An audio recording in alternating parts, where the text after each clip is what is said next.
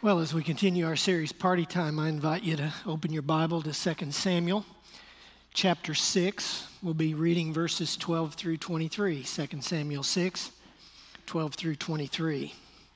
A couple of Saturday nights ago, I was watching Little Lawrence Welk on PBS. Yeah, we McCallums know how to do Saturday night. Well, I like most all kinds of music, but the reason I watch Lawrence every now and then is because I remember my grandmother, with whom we lived, sitting in her rocking chair, watching Lawrence Welk every Saturday night. And so I tune in once in a while so I can remember her, think of her, still feel a little connection with her. Maybe my favorite segment of the show is when Arthur Duncan does his tap dance routine. He was tearing it up a couple of weeks ago.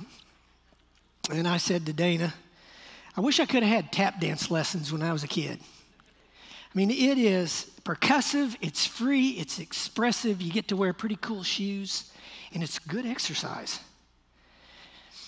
But no tap dance lessons for me. My parents made me take accordion lessons. And that's unfortunate, because unless it was John Candy's polka band in Home Alone, nobody ever sang a song called Some Days You Gotta Play the Accordion. But the Dixie Chicks and later James Taylor sang the song, Some Days You Gotta Dance. Some days you gotta dance, live it up when you get the chance.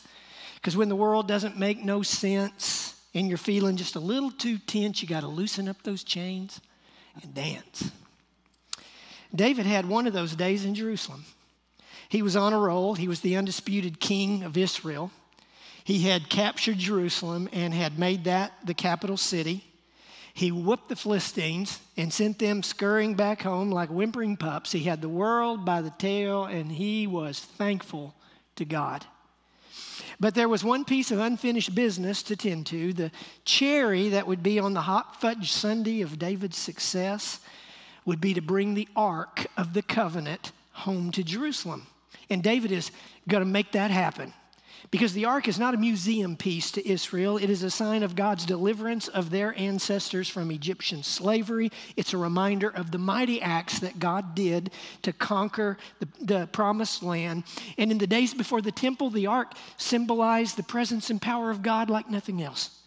David knows this, so he wants the ark in Jerusalem. He wants a tangible reminder before the people that they are God's people, that they are in covenant with God, and that they are called to worship and serve God and God alone. It's not a surface thing with David. It's a soul thing. This is not some political stunt. This is an act of worship. So he rallies 30,000 troops, and he sets out to bring the ark home. It proves to be more challenging than expected. The law specifies that the ark is to be carried on the shoulders of priests by two poles that have been threaded alongside the ark. And I wonder if David was thinking something like this. That was the old days. These are the new days. New days call for new ways.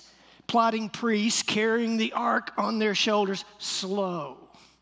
And since David wants the ark in Jerusalem yesterday, let's put it on an ox cart and make it easier for everyone. And that's what they do. They're breaking the law, but they do it anyway. And David appointed the priests Uzzah and Ahio to be the keepers of the ark. Ahio is in front, perhaps leading the oxen. Uzzah walks beside the ark. But during the journey, the oxen stumble, the cart trembles, the ark wobbles. Uzzah reaches out his hand to steady it. It's a reflex action. Anyone would do it. You'd do it. But when he touches the ark, God kills him on the spot. Strikes him dead right beside the ark. Brutal. And David is livid. He can't believe that God would kill Uzzah for trying to steady his ark. Ark on a cart, maybe not the best way, but ark on its side on the ground, way worse. David is angry and he's scared because he sees Uzzah's body right there on the ground, puts the fear of the Lord into David.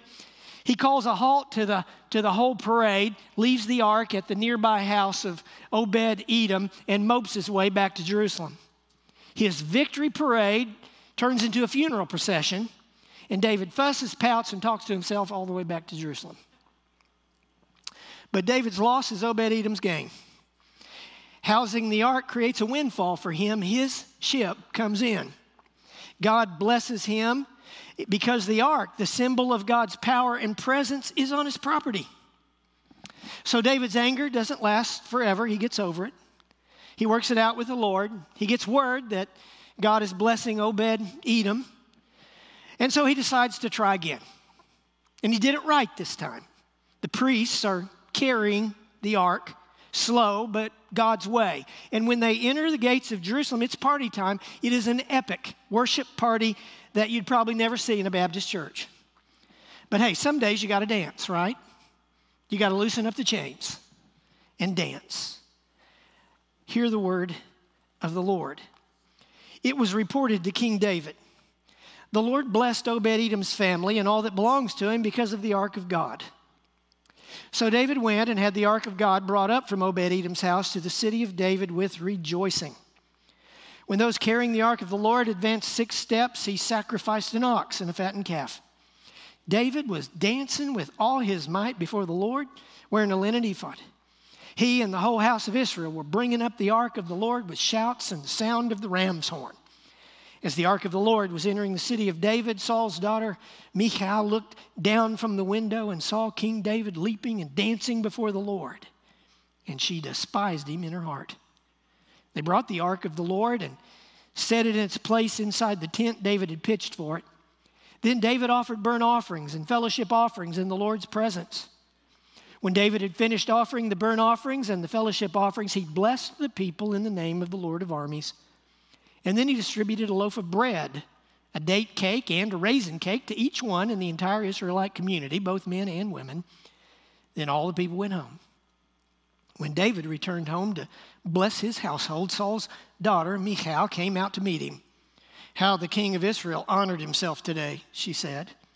"He exposed himself today in the sight of the slave girls of his subjects like a vulgar person would expose himself." David replied to Michal, "It was before the Lord who chose me over your father and his whole family to appoint me ruler over the Lord's people of Israel. I will dance before the Lord, and I will dishonor myself and humble myself even more. However, by the slave girls you spoke about, I will be honored." And Saul's daughter Michal had no child till the day of her death.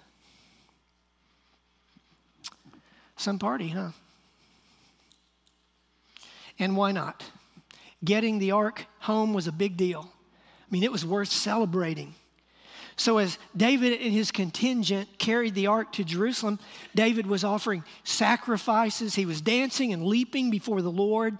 It wasn't manufactured either. This was not the half-hearted square dancing that my generation was forced to do in junior high gym class. This was Louisiana Saturday night. I mean, a holy hoedown, a divine disco, a heavenly hip-hop. No stale ritual in David's worship. This was spontaneous. It was from his heart to his feet to the Lord.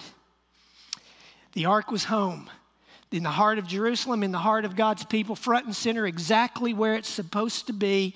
Party time, a welcome home worship party. One of those days when you got to dance to the Lord and praise his name. And David was so Red Bulled up with joy that he led the way. You'd figure everybody would join this party, right? The ark had history, Moses history, Exodus history, conquest history. People had heard the stories, few had ever seen the ark, and now the ark was coming home. A huge day for Israel, historic. Worship time, party time, all rolled into one. People shouting, trumpets blaring, dancing in the streets. David dishing out bread and cakes as party favors to everyone who came. Surely everybody joins this party, right? Wrong. Michal didn't. That's David's wife, and she was in no mood to party. She saw David out there dancing half dressed, dancing up a storm, acting very unkinglike. Makes her gag. And you know people like Michal. At the end of the big win, when her teammates prepare to pour the Gatorade over the coach's back, Michal's the one who says, "I don't think we ought to be doing that." And when her when her child comes home from school, bouncing in the door, flashing the blue ribbon he won for getting first place at the science fair at school. Michal's the mom who says, would you get hold of yourself? It's not like you cured cancer or anything. And when her brother gets good news and shouts for glee, Michal's the sister who says, would you grow up? That's Michal, captain of the Cold Water Brigade, Mother Superior of the Sisters of the Wet Blanket. Do you know her? Are you like her? One dead, cold woman right there. She saw David dancing like a fool in front of God and everybody, acting like some goofy winner on Family Feud, and it disgusted her. She made no bones about it when David came home. I mean, picture the scene. David's still on cloud nine. He is still filled up with the worship and with the glory of God. He had just blessed his people. Now he was coming home to bless his family.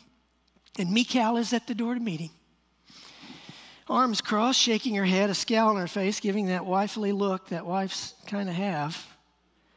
And stinging sarcasm in her words. Well, aren't you the distinguished king? Stripped half naked, dancing like a street urchin in front of slave girls and everybody else. I hope you're proud of yourself because you have embarrassed me. That's Michal, party pooper. I mean, how'd she get so sour? Did she learn it from her daddy? Remember, Michal is the daughter of King Saul, a prideful man who had these incredible mood swings and prone to temper tantrums. So maybe growing up in one of those walk-on eggshell environments, Michal learn to suppress her feelings and numb herself to what was going on around her. Maybe she was afraid to feel. I understand that. Or maybe she was a proud woman, easily embarrassed. The linen ephod that David was wearing as he danced, it didn't have the coverage of modern underwear. With all the dancing he was doing, all the jumping and leaping, he may have accidentally exposed himself somewhere in the process. I mean, so what if her dad, King Saul, had stripped himself naked and danced with the prophets one day? David isn't her dad, he's her husband, and no wife likes that, even if he is carried away with worship. As commentator Robin Branch observes, it was one thing for a king to spread his sexual favors around in his harem, the privacy of his harem, but to make a public exhibition of himself before every servant girl who chose to ogle at his energetic cavorting was something else. It's offensive to a wife. I get that. Maybe Michal was embarrassed. Or maybe she was superficial, a person more concerned with appearance than substance. Maybe she lived in fear of looking bad, thinking she had to present the noble, royal mannequin in a store window front image to the public. Maybe that just goes with royalty. I mean, I don't remember a time, and I don't think any Englanders remember a time when Queen Elizabeth ever cut a rug like David did on this day in Jerusalem. I mean, maybe that's all part of the pretension for royalty. But David wasn't from a royal family. He was from a rural family. He had a bunch of brothers. Probably piled into the same bed on cold nights. Probably ate with their elbows on the table. Probably burped whenever they felt like it. They didn't live in a palace either. Expect they had a washing machine on the front porch and maybe some old pickup truck on blocks out in the front yard, and this mangy border collie named Duke who laid under the rickety front porch. I mean, David's family were shepherds. They were earthy people, and not people known for worrying about appearances. They were passionate people, attuned to the rhythms of nature. Life was never safe for them. It was always risk. Weather, wolves, and the price of wool were the things with which they wrestled day after day after day. Nothing pretentious about these people. They lived largely, they felt deeply, and they engaged their experiences passionately. For David, that spirit carried over into his relationship with the Lord. The man knew God. I mean, read the Psalms. Holy smokes. What intimacy David had with God. The passion, the praise, the fear, the rage, the doubt, the confidence, the penitence, the thanksgiving. Now, Michal, she tried to manage God. She tried to keep God at a distance, never let him get too close, never feel him too deeply. Eugene Peterson observed, for Michal, God was a social amenity. He was a political backer. David was her polar opposite. He didn't try to manage God usually, not always, but usually he let God manage him. David didn't try to keep God at a distance either. He courted intimacy. He courted personal relationship. When Uzzah touched the ark and died, David got mad at God. David pouted before God. And when the ark finally came home, David did a jig of joy. Breakdancing, moonwalking all over Jerusalem Square. David didn't just think about God in his head. He had a great affection for him in his heart. David felt God in his emotions, and he freely expressed what he felt. And he didn't let the cold water brigade rain on his parade. After Michal lectured him about what an embarrassment he was, David didn't slink away. He didn't regret anything. He didn't slap his head and said, I can't believe I did that. What in the world was I thinking? No. After a nasty little cheap shot about how God had chosen him over her father, David said flatly, I will dance before the Lord, and I will dishonor myself, and I will humble myself even more. And those people who can see beyond my dance to my heart, they will honor me for it. David wasn't doing a Fred Astaire or a Michael Jackson or a Beyonce out there. He wasn't putting on a show. He wasn't dancing for people. He was dancing before the Lord, and he didn't give a flip what anybody thought about him either. He was going to dance whether anybody else heard the music or not. Now, those for whom worship is a show, those who worship to be seen, those who try to use God to look good, they can never and will never understand David's dance of praise. Some people find that expression of worship undignified and foolish. And I understand that because there are many ways to worship. This is not the only way. Sometimes worship is quiet. It's contemplative. It's reflective. But some days you got to dance. Sometimes the Lord touches you in such a way that you can't help but kick up your heels, raise your hands and shout hallelujah. If you're reserved by nature and the Lord touches you like that, you get real conflicted about what to do with it, don't you? I understand. I grew up in the Presbyterian church, and I can't speak for all Presbyterian churches, but you talk about unexpressive, unemotional worship, my soul. But you know, when I became a Baptist, my experience of Baptist worship wasn't expressive either, except for the occasional amen. And when I got here, Dr. McCorder was good for amens at all the wrong places whenever we had worship services. Years ago, honestly, I used to think that it bordered on blasphemy for people to clap their hands in a worship service. I thought that raising hands should have a sign on it that said Pentecostals only. Well, I've changed. Some of you have been around long enough to see my evolution in worship. I've grown in my freedom to express worship to God, to let what's in my heart come out in physical ways. And now I feel free to say hallelujah, to raise my hands, to even, tap dance if the Lord were to give me a spirit urge for such a thing. Now, I'm not criticizing those who are not comfortable with that kind of worship. That was me forever. I get that. But David sets an example here, and I encourage more freedom to worship in physical ways. And here's the deal, if the Lord never touches your soul in worship to the point of some kind of emotive expression, whether it's joyful singing or hand clapping or kneeling or arm raising or even doing a little jig of joy, you may have a problem. You may be superficial. You may be more consumed with yourself and with your image than you are with God. If, like Michal, you look down on contempt and pity at the Davids of this world in their expressions of worship, then you've got another problem. Alexander White's line on Michal gets to the heart of it. Those who are deaf always despise those who dance. So where are you in all of this?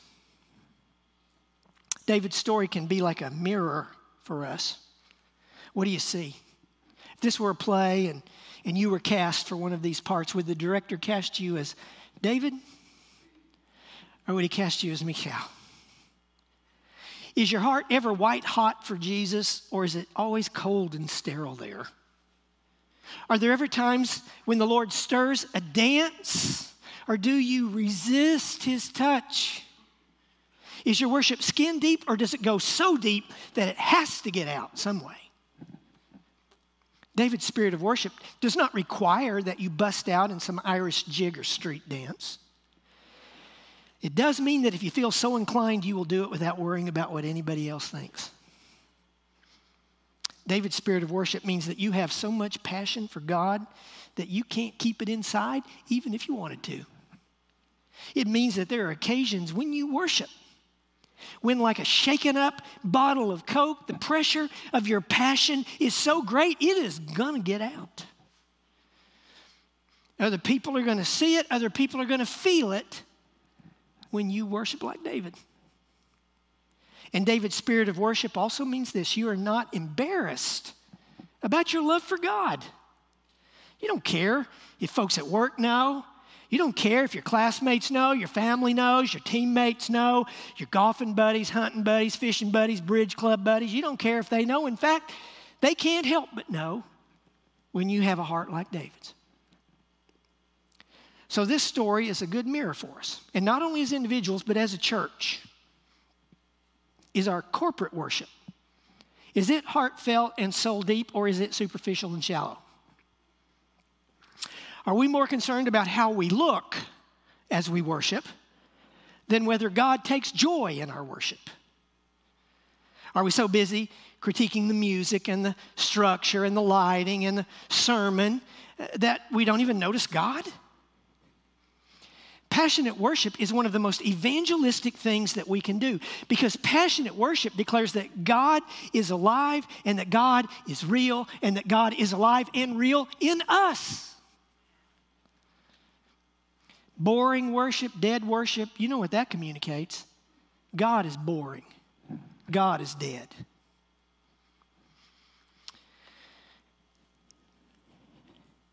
There's too much of that kind of worship. Got a friend from college. His name's Ray. Maybe watching. Shout out, Ray, if you're watching. One night, when he was a teenager, a Sunday night, he and his buddy were sitting in church near the back as usual. The service was boring as usual. This was down in one of the churches in El Dorado that will remain nameless. Can't even remember which church it was. They were sitting behind a man who got so into the spirit of that worship that he fell asleep.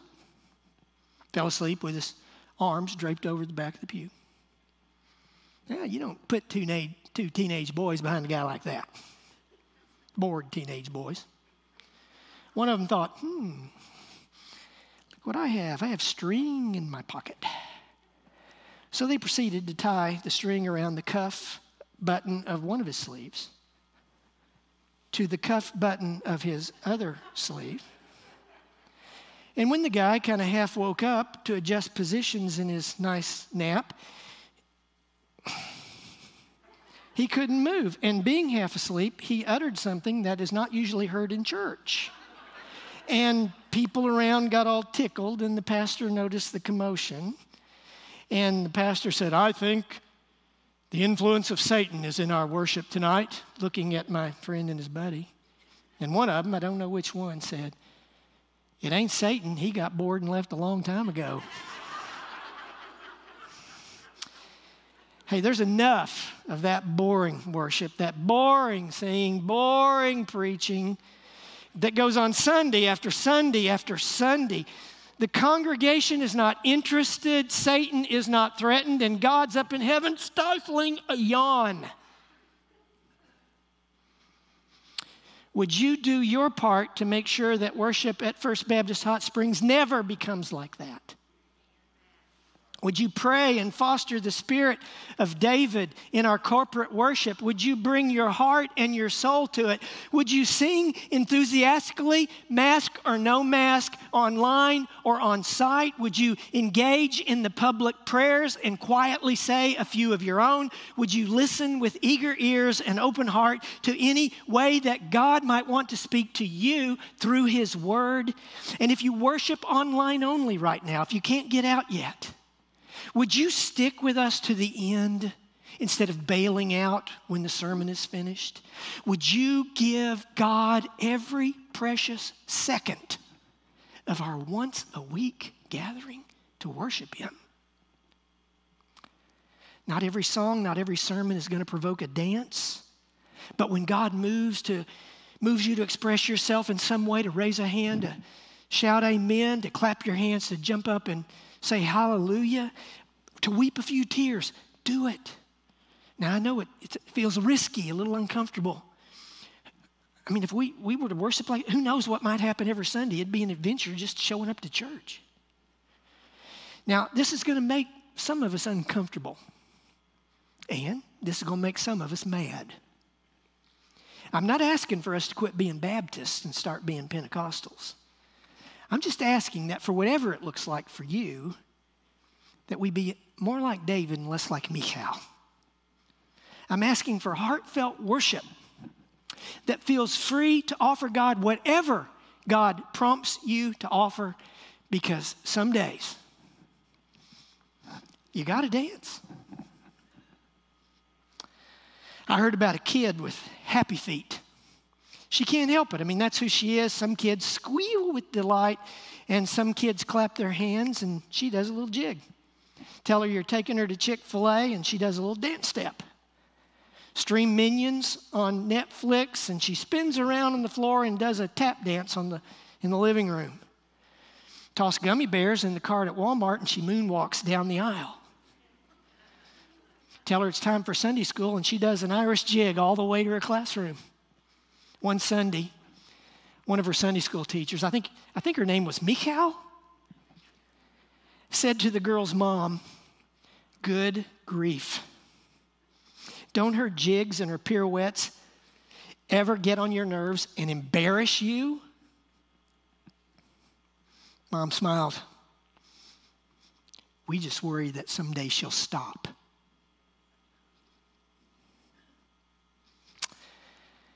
Father, would you please release us from the fear of what others think about us and stir deeper affection in our hearts toward you.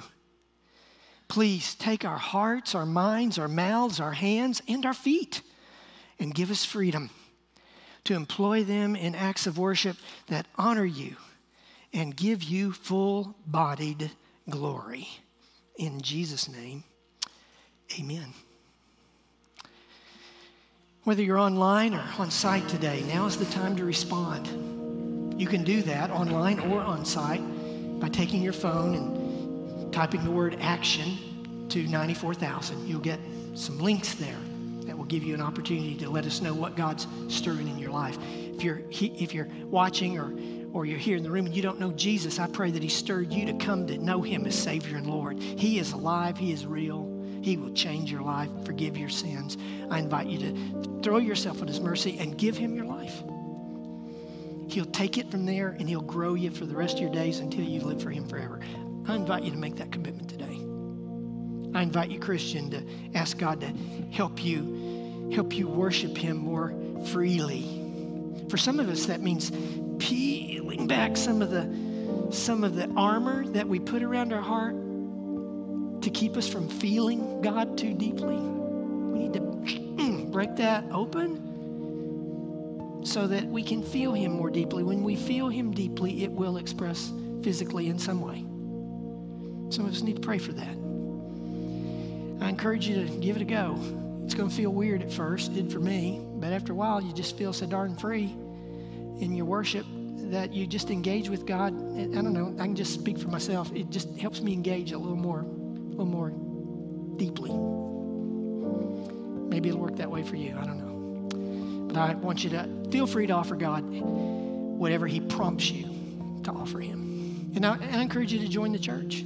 God puts that in your life. If you're without a church home, come join us here. You can do that online. You can do that on site, as we'll have ministers right here at the front to receive you when we sing this last hymn of response, which we'll do now. So let's stand together as we sing. You respond as God moves in your heart.